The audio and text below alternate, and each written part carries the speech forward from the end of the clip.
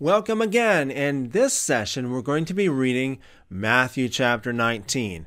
Now, this chapter is a very interesting chapter. It's talking about marriage and divorce, what God thinks about it. It talks about little children. It's talking about the rich young man and the disciples' reward. So, yeah, lots to look after, lots to read about here. And so let's get right into it.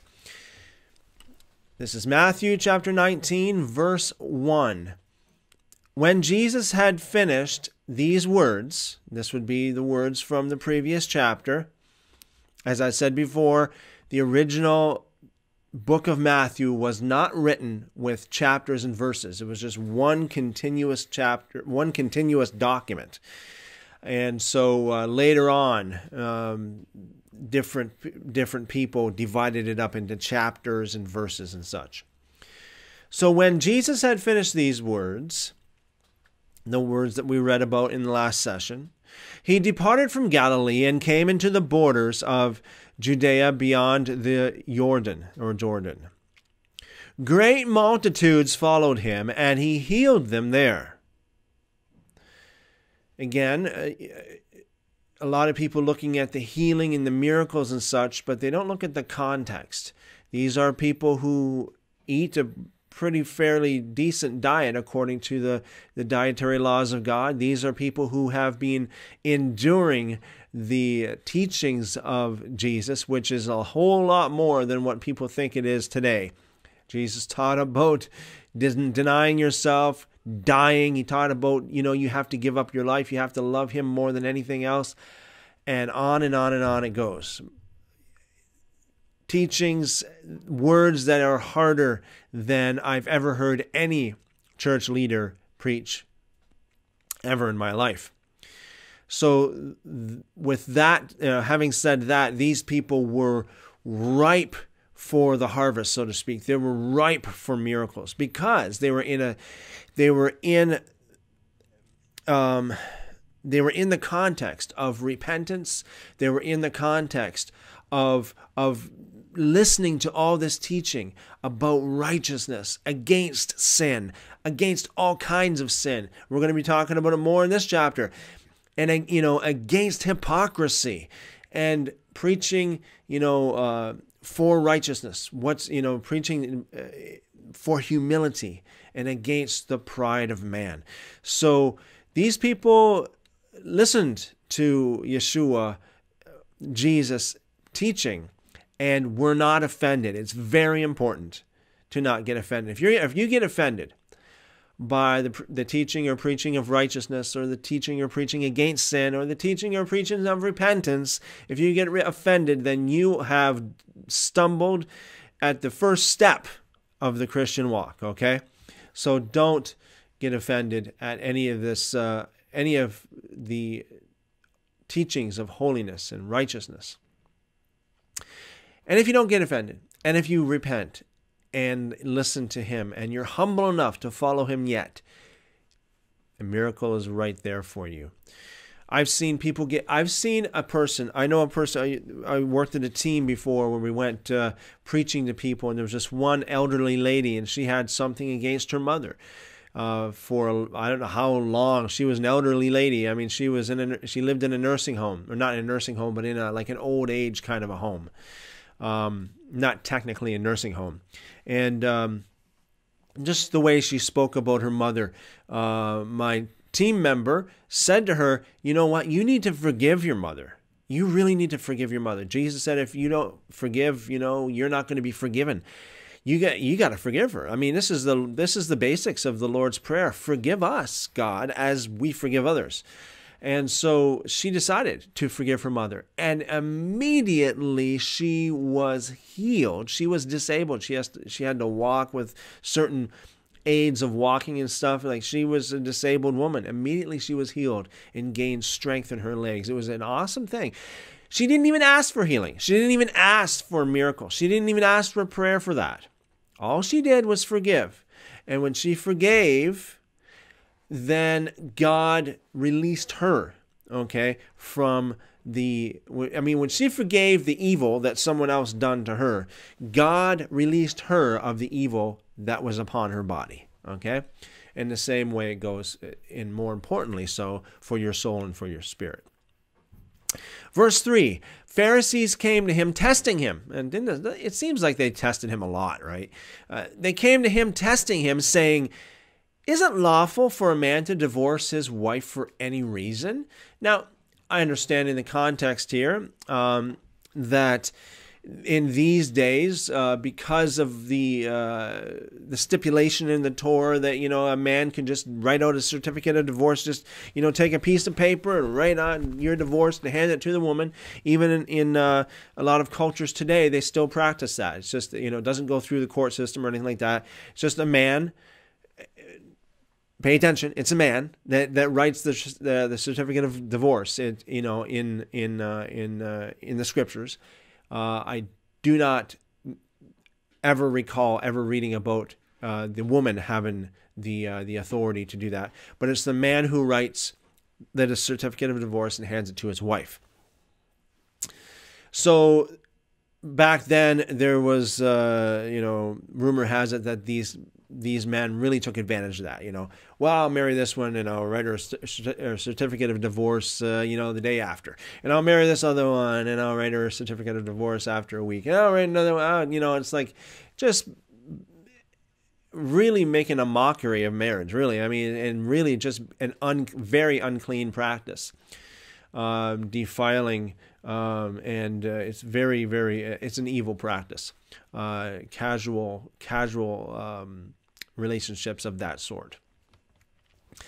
Verse 4, Jesus speaking, he answered, "Haven't you read that he who made them from the beginning made them male and female?" Now that's in Genesis chapter 1, verse 27. The first thing that Yeshua said in regards to marriage and divorce was, hey, look at the way God made it. You want to know the way that, God's perfect will here? Look back to the way he created it. Before man had any say in it, before anybody had any way of twisting or corrupting or just adding all this nonsense to marriage and all this and that whole idea of relationships and such. The first thing that Jesus said in regards to marriage, he said, "Haven't you read that he," speaking obviously of God, "who made them from the beginning, made them male and female?" Jesus continued and said, "And for this cause a man shall leave his father and mother and shall be joined to his wife, and the two shall become one flesh."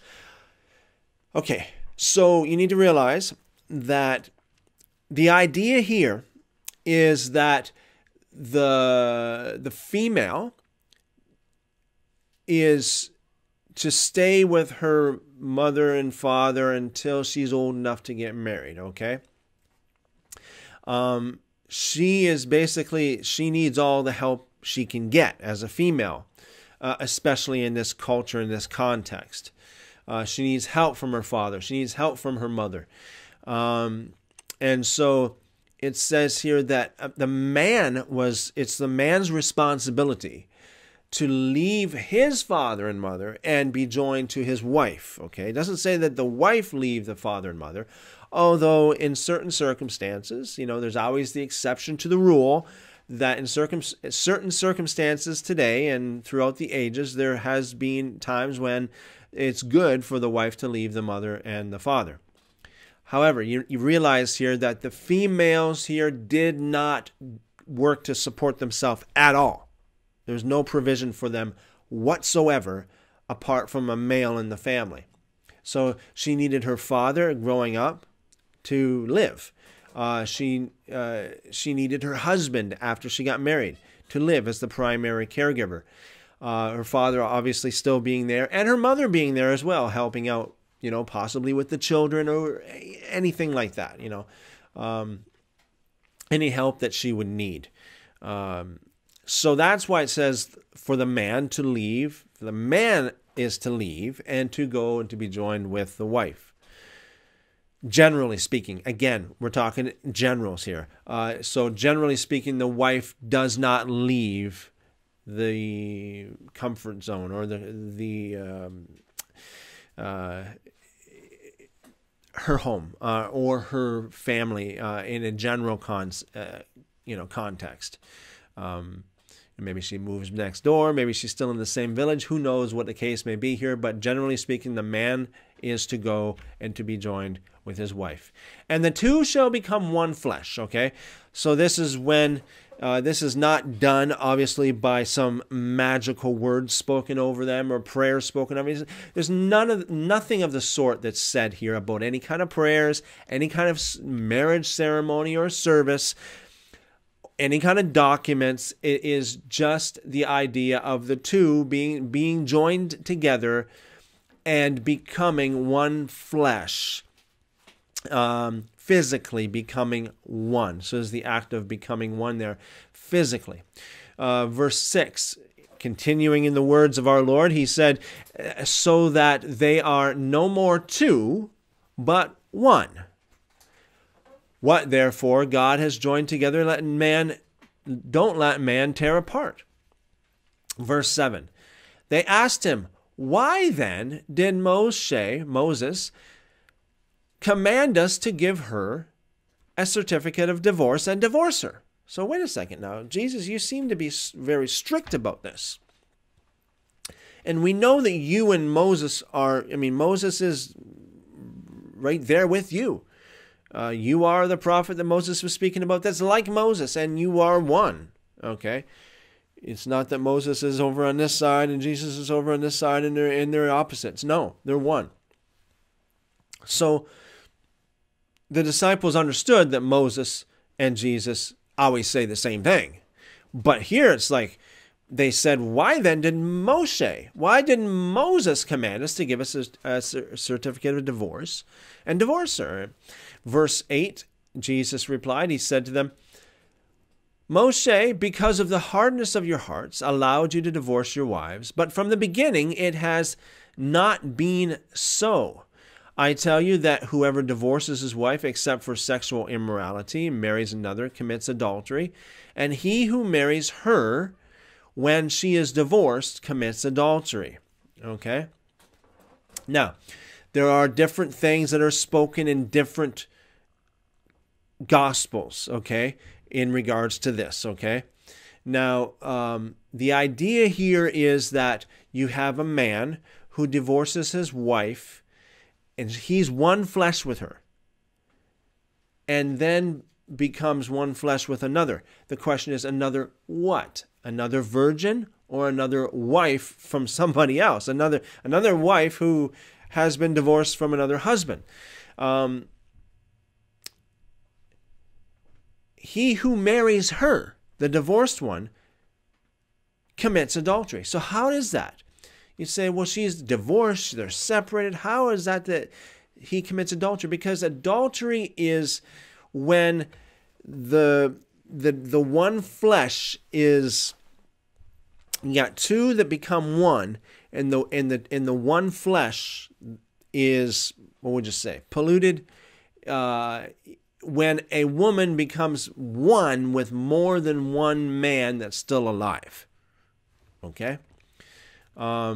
So we do have many instances throughout the scriptures when a man became one with different women while they were still alive, and it's not called adultery.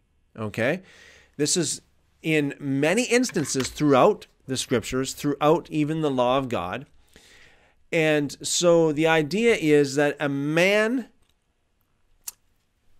becomes one with a woman and then marries another woman or has a concubine or whatever, the case would be. A concubine is like a secondary wife, a second class. So that's the Torah. The law of God, although it says a lot about a lot of details about morality and how to live. It doesn't say anything against that. It does say that if a man has children with, let's say he's got 2 wives, and one of those wives is his favorite. It does say in the Torah, don't, basically God instructing the man not to play favorites with the children of the favorite wife over the children of the non-favorite wife, especially if the children of the non-favorite wife is the firstborn. Okay, so it does make that clear, and we're going to get to that when we're reading through the Torah, okay? So I'm not going to go into all that right now, but God gives detailed instructions on how a man is to manage multiple wives with their children, okay? Later on in the letters of Paul said that, and we're going to get to this as well, but since we're on the topic, Paul said that a leader of the church should be a man of 1 wife, okay? Now, that doesn't mean that, let's say, for example, Johnny here, he's 70 years old. His first wife passed away when he was 30. He got married again, and then his second wife passed away when he was 50. Then he got married again, his third wife is still alive. That doesn't mean he has 3 wives. He never had 3 wives simultaneously. You need to understand Paul's idea and Paul's view of marriage is this. He said, if you can restrain from getting married, it's good because you have more time. This is in 1 Corinthians chapter 7. You have more time to dedicate to the Lord. So Paul's view of marriage is marriage keeps you busy with the things of this world. Okay? So if you're married to one woman, you're busy with that woman. You're busy with you're not that you're completely sold out to that, the whole thing of being busy with one woman. But Paul's idea of marriage is it takes a lot of time away from you. Now, when he said that a leader of the church should be a husband of 1 wife, in context, again, looking at the full context of Paul's letters, he was saying that a man would not have enough time to manage, 4 wives and a church. So if you're going to get married, a leader of the church should only have 1 wife, because that way you're not going to be spread too thin. Okay? And so, again, take it. Don't be so narrow-minded that you can look through a keyhole with both eyes. And so look at the entire scope of how Paul spoke about marriage and what his ideas of marriage was, okay? And that reminds me as well, in 1 Corinthians chapter 7, Paul made it very clear that what he said in that, at least in that specific instance, was his own word, his own instruction, not God's word. He said, what I'm telling you is my basically more or less my opinion, not God's. I don't have any command of God. This is me talking to you, okay? Now that flies in the face of a lot of modern day, ultra conservative evangelicals that say every single word of the Bible is the word of God. Well, you look right there, it says it's not. It says it's not. And specifically in 1 Corinthians chapter 7. We'll get to that. So, here again, when you have marriage and divorce is a very, very complicated thing, and there's a wide range of different applications to the Word of God and such, and so it is a very like Jesus said, the best is you don't get married at all if you can just to devote yourself completely unto God. But if you do get married, that's fine. Not that it's wrong. So there's the best, there's the better, then there's things that are not so good, like what he's talking about here, committing adultery. So he says, he who marries the divorced woman commits adultery. How is it? Because no matter a paper that says that she's divorced does not change her molecular structure, does not change her physical, scientific state. She's still one flesh, okay? It says one flesh. It doesn't say one mind. It doesn't say one spirit. It doesn't say one word. It doesn't say one, in law. It says one flesh. They literally become one flesh. So just because she's broken off, I can take, here's a pencil, okay? I can break this pencil in two. Each half is still going to be made of the same, it's still going to be basically one, right? The two halves of one whole, okay? So you can write a note and say, this half of the pencil divorces the other half. Well, it still doesn't make it, completely different, different pencil. It doesn't. It's still the same pencil. And so it's still two halves of one whole. Okay, so a divorced woman is still one half of one whole. And so a lot of people would say, well, don't you think, that she'd be forgiven and she'd be allowed to marry again and that wouldn't be adultery? Listen, forgiveness is a spiritual thing. It's a thing of the heart. It's not a thing of the flesh. Okay? When God forgives you, you don't transform or transfigure into some other completely, totally different person. When you're born again, when you get born again, or when you get forgiven of God and you get born again, yes, you're a new creation, but you still got the same father and mother because you still have the same flesh. Okay. And if you were married before you were born again and you're divorced, you're still one flesh with that person. And it doesn't matter whether you're born again. It doesn't matter whether you're forgiven. You are still one flesh. And if, that woman decides to marry again, she commits adultery. It's very clear here. And this is a very complicated situation. I'm just going through I'm going through it as fast as I can without getting too much, into it. So there's a lot to say here. Hey, feel free to comment, okay? I'm sure there's going to be a lot of comments because it is a very touchy subject with a lot of people. But hey, let's go with the word of Jesus. Okay, let's go with the word of Jesus.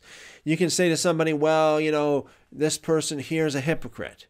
And he says, and he tells me not to marry a divorced woman, but he's a hypocrite. Well, you know what? If he says the same thing as what Jesus said, it doesn't matter whether that person is an angel or a devil. If he says the same words that Jesus said, you better do it. Like Jesus said about the Pharisees. Do what they do. Do what they say, but don't do what they do. They say all the right things. They give you all the right commands. They tell you to observe all the right observances. I want you to listen to the Pharisees, is what Jesus told. We're going to get to that very soon here in Matthew chapter 23. Jesus told his disciples, listen to the Pharisees. He told them to listen to the Pharisees. A lot of people, especially in some of the Christian circles today, they're so hateful of the Pharisees. It's like, oh, you're a Pharisee. Just completely ignore, completely not want to hear anything about, from this person because this person's just a Pharisee. That's not the way it goes. Jesus said, listen to the Pharisees. Listen to them. Do what they say to do. Do what they say to do. Observe the same observances that the Pharisees say to observe. Just don't do what they do because they don't practice what they preach. You should practice what they preach, is what Jesus was saying. Okay? So, yes. Verse 10. His disciples said to him, if this is the case of the man with his wife, it is expedient not to marry. So you see now, even the disciples were like throwing in the towel, just saying, hey, what you're saying is so strict, and what you're saying is almost impossible to obey, so much so that if that's what you're saying is true, Lord, then it's better not to marry at all. This is what Jesus said to that. In verse 11, he said to them, not all men can receive this saying, okay, but those to whom it is given. So let me just come in here. There are some men who can obey this particular guideline that Jesus is about to lay out here. There are some men that can wear this shoe, is what Jesus said. Not all men can receive this. Okay? He realized not everybody can do it. So he didn't command everybody to do this. But only to those whom it is given. If you got the strength and power to do this, do it. For there are eunuchs who were born that way from their mother's womb. Okay, they were born with a deformity where they could not get married. They could not have children. And then there are eunuchs who were made eunuchs by men. They opted in. It's like they went to the doctor and said, make me a eunuch. I want to be completely celibate. I want to not to have any kind of ambitions to get married at all. I just want to completely be, not able to have children or get married or not have any of these passions and such in that way, at least. And then there are eunuchs who made themselves eunuchs. Okay, so those are people who they don't have a deformity. They haven't been to the doctor to had any kind of surgical, operation to make them eunuchs, but they decided to put their passion and their desire, to death, basically. They decided that marriage, I'm not going to get married. I'm going to dedicate myself completely, wholly to the Lord, like some of the monks do today and such. But that's another whole topic there. But there are those who make themselves eunuchs for the kingdom of heaven's sake. Okay, he who is able to receive it, let him receive it. So again, there are commandments that are greater commandments, obviously. There are commandments that are lesser commandments, like this, where it's like this is a commandment that is not for everybody, only for those who is able to do it. Jesus is like saying, hey, if you're able to do it, do it. If you're not able, okay. Verse 13, then little children were brought to him, that he should lay his hands on them and pray. And very interesting that it talks about little children just after he talks about marriage and family and such like this. So little children were brought to him that he should lay his hands on them and pray. And the disciples rebuked them. But Jesus said, allow the little children and don't forbid them to come to me, for the kingdom of heaven belongs to one like these. He laid his hands on them and departed from there. So Jesus truly does love the little children, as the song says. Verse 16, behold, one came to him and said, good teacher. Okay, so this would be good rabbi in the original language. Okay, good rabbi. What good thing shall I do that I may inherit eternal life? Okay, now right here, Jesus had all of the opportunity to preach the modern day Roman road of salvation. Okay? Jesus had all the opportunity to say, hey, I am the life. I am the door. Just believe in me. That's all you have to do. I mean, he said it in other circumstances, okay? But take it all in context. Jesus could have said, get down on your knees, say the sinner's prayer to me. He had all the opportunity to say whatever he wanted to say here. The question is, again, the question is, good teacher, what good thing shall I do that I may inherit eternal life? A lot of people would ask Jesus that same question, even today. Good teacher, rabbi, what good thing should I do that I may inherit eternal life? How can I get saved? Jesus had all of the opportunity to say whatever he wanted to say. He had his perfect opportunity to say, just go away and say that, I was wounded for your transgressions and bruised for your iniquities. Just believe in me and you will be saved. Call upon my name. And that's all you have to do. It's just call upon my name. Oh, you just look at me, just believe in me because I am the life, I am the way. He could have said anything. Again, he did say those things in another circumstance. But once again, take it all in context. The word of God is forever settled in heaven. There's no, this word is for this time, this word is for this time, this nonsense. The word of God the words of God are the ways of God, which is a direct reflection of who God is, which never changes. Okay. Jesus said, why do you call me good? Okay. Now it says the MT and TR, the NU, which is the oldest, what a lot of people believe to be the oldest manuscripts, the oldest documents, says, why do you ask me about what is good? Okay, so why do you ask me about what is good? Or why do you call me good? Why do you ask me about what is good? Why do you call me good? You said good teacher. In Hebrew, it'd be like Rabbi Tov, good teacher.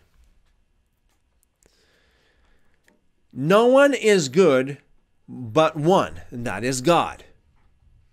But if you want to enter eternal life, if you want to be saved, what did Jesus say? Just say the sinner's prayer. Just come forward to the altar. Just accept me because I am the way, the truth, and life. Because I am the life. I am the door. What did Jesus say here? What does your Bible say? If you want to enter into life, keep the commandments. What? Jesus said that? Yep, he did. That is the words in red. This is the same Jesus. This is the same age that he said, I am the way, the truth, and the life. No one comes to the Father except through me. This is the same so-called age that Jesus said, I am the door. I am the gate. Okay? In context, what he says here is keep the commandments. You can't go through the door. You can't go through the gate. You can't go down the way and still keep sinning. John made that very clear in his letters. Sin, as 1 John 3:4, is the transgression of God's law. What's God's law? It's in every Bible. And the Bible, there's so many Bibles. It's the best-selling book of all time, a lot of people say. Bibles all over the world. The law of God. You want to know what the law of God is? Start reading. Start reading the Bible. The whole Bible. And then some, okay? And then some. No one is good but one, that is God. But if you want to enter into life, keep the commandments. He could have said, if you want to get saved, it's by faith you're saved. It's not by works. You don't have to work for it. You don't have to work.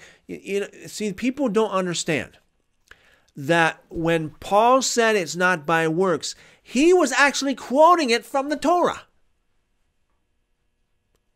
Yes, he was. You know, after the Torah came down through Moshe, after the Torah got written down, but came through Moses, as Moses was wrapping it up and God was wrapping it up, Deuteronomy chapter 30, near the end of the Torah, he said, this is not hard. You don't have to work you don't have to climb up to the highest heavens to get it. You don't have to get on a rocket and try to somehow find that. You don't have to build a huge ladder, 300 gazillion miles high. You don't have to dig down into the core of the earth to get it. You don't have to. It's not by works. It's right there. The Word of God is right there. The commandments, the Torah, the instructions, the guidelines, the ways of God, the person of God in written form so that you can read it and you can obey. It's right there. And a lot of people say, oh yeah, it's not by any kind of work of man. It's only by God's grace. It's only by faith. These are the same people that believe in preaching the gospel so that people get saved. Yeah. Yeah. Whose work are you trusting in? The preacher's work. Somebody's got to work. Then you got to go to the meeting. You got to go to the TV. You got to turn it on. You got to listen to it. You got to go to the radio. You got to turn it on. You got to listen to it. You got to go to the computer. You got to go to the media, any kind of media device whatsoever, cell phone, whatever it is. It always involves work. It is absolutely, what's the word for it? It's absolutely wrong that someone can just get saved without any kind of work from anybody. It's wrong. It's just wrong. You need a preacher. You need a receiver. You need to go and listen somehow. You need to do something. Tap the screen, turn the button on, go to the meeting, whatever the case may be. And that preacher's got to work hard too to preach that message. And if he's preaching the right message, you have got to obey the word of God. Keep the commandments. You can't just go to Hitler and say, okay, keep on killing the millions, keep on killing. You've accepted Jesus as your Lord and Savior. You're going to heaven. Nonsense is not even touching what needs to be said about that kind of doctrine. It's evil. It's wrong. So then the man said to him, "Which one? So which commandments?" Okay, so he's kind of pressing. He wants to get more details here. Yeah, of course, Jesus is talking about the commandments of God. So Jesus said, "You shall not murder. You shall not commit adultery. You shall not steal. You shall not offer false testimony. Honor your father and your mother. And you shall love your neighbor as yourself." So Jesus quoted the 10 Commandments, or at least a good part of them. And then he also quoted from the book of Leviticus, Leviticus chapter 19, verse 18. Okay? So Jesus made it very clear. Do these, and you'll be saved. This is the same Jesus, at the same time, the same one. Could have been the same month, for all we know, that he said, "I am the way, the truth, and life. No one comes to the Father except through me." Take it in context, my friend. Take it in context. Yes, no one can come and know God as Father. I mean, a lot of people can come to God. They do a lot, and it even says that Satan comes to God, accusing the brethren. Over and over and over again. So yeah, if someone can come to God without Jesus, sure they can. Does that mean they're going to be forgiven? That's not what I'm saying. Jesus said, "I am the way, the truth, and life, and no one comes to the Father." Father. So you don't know God as Father apart from him.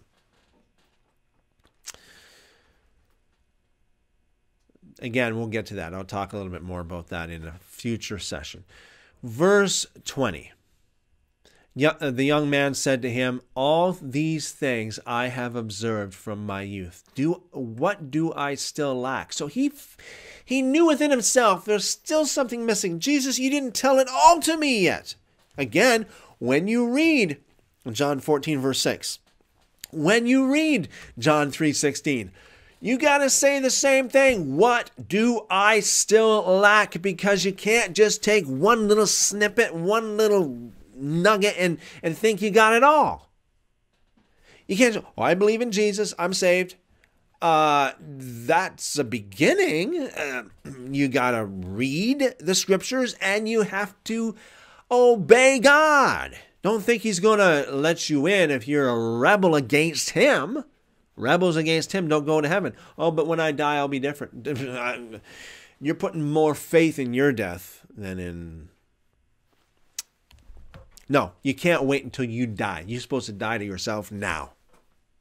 And then repent and turn to God. And obey as much as you can. That's all that God wants you to do. Not every commandment is for everybody. Obey as much as you can. We just went through that.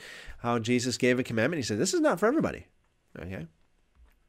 So the young man understood that he still lacked something.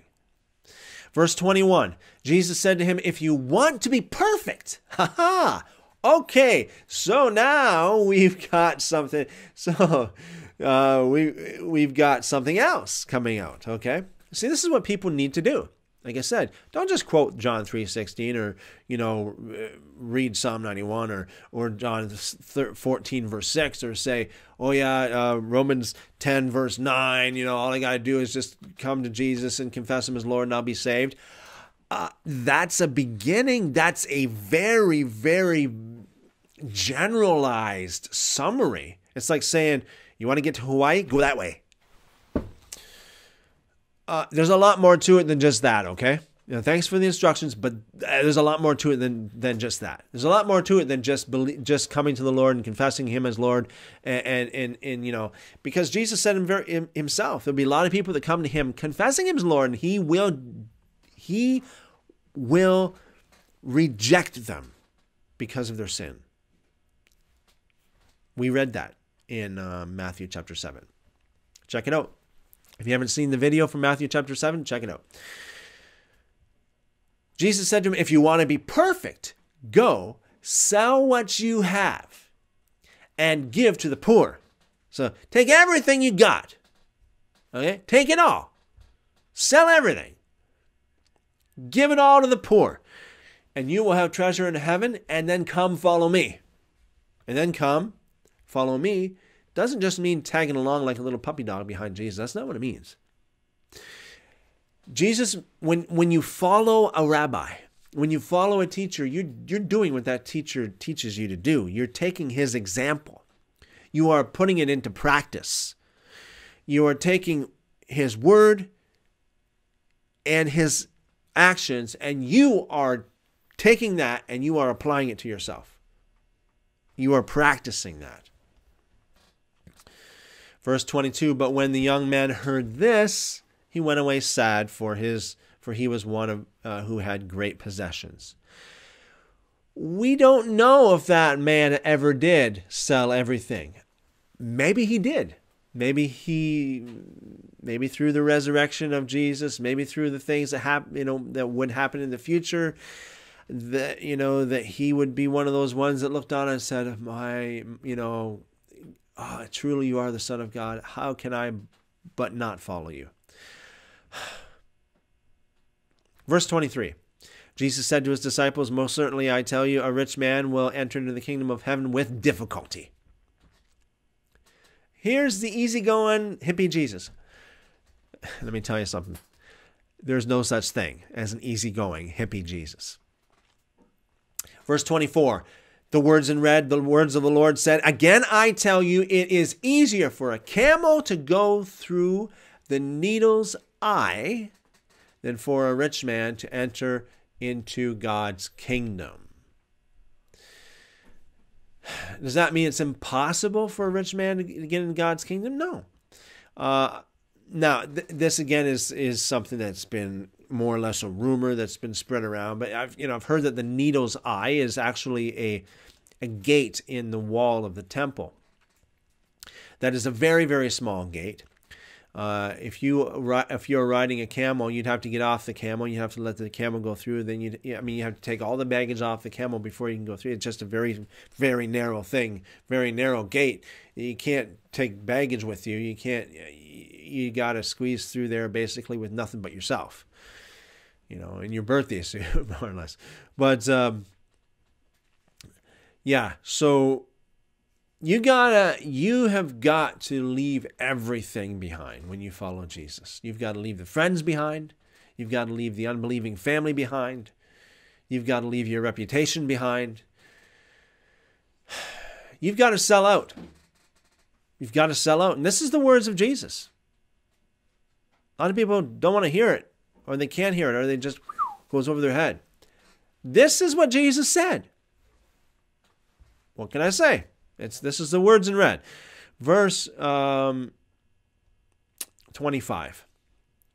When the disciples heard it, they were exceedingly astonished, marveled, saying, "Who then can be saved?"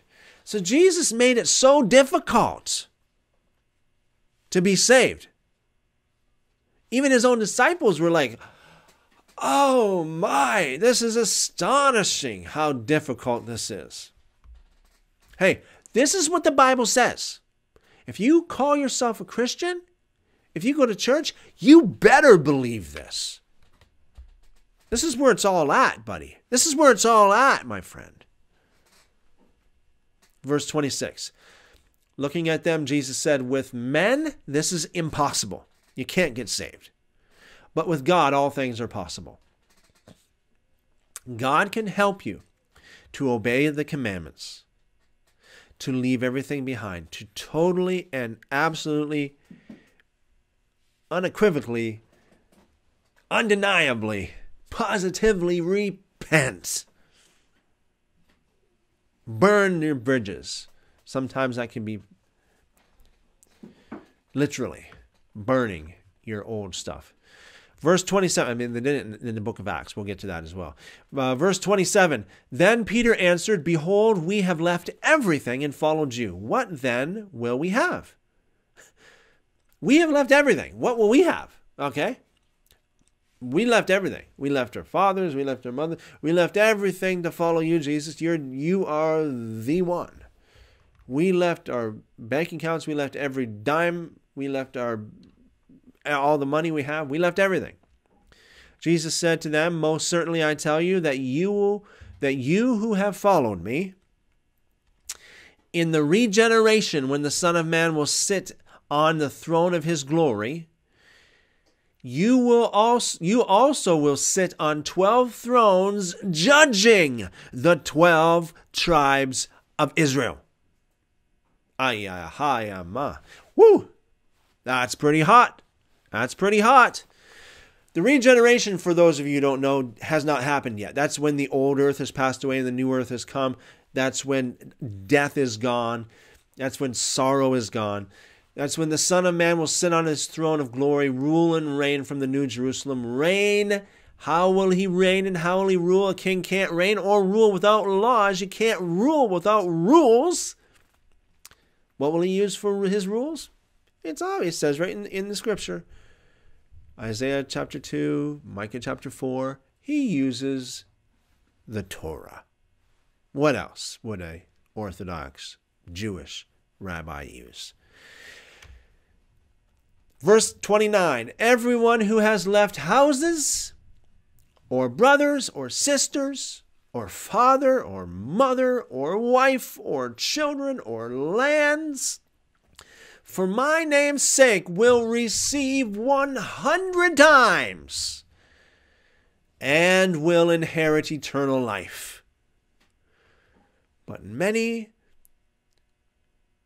will be last who are first, and the first who are last. You have to not try to always be the high and mighty one, the proud one. You got to humble yourself. Humble yourself in the sight of the Lord, the scriptures say, and he will lift you up in due time. If you lift yourself up, he'll knock you down, and it's going to be a fall. When God knocks you down, yeah, you're down. You're down. No question about it. No choice. End of story. You're down. But when you lower yourself, how do you get to God? He says, I live in the highest place and also with him who is lowly and contrite in spirit. I live in the highest and I live in the lowest. So you can't get to the highest, but you can take yourself to the lowest. So you can meet God there. How do you do that?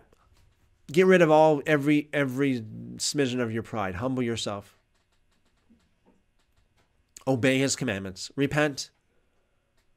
Believe. May God enlighten you, give you understanding more than you can ever imagine through the reading of his word and through the discussion of his word. May God open your eyes, open your ears, open your understanding, open your mind to understand the wonderful things that we can find in the scripture. Thanks for watching.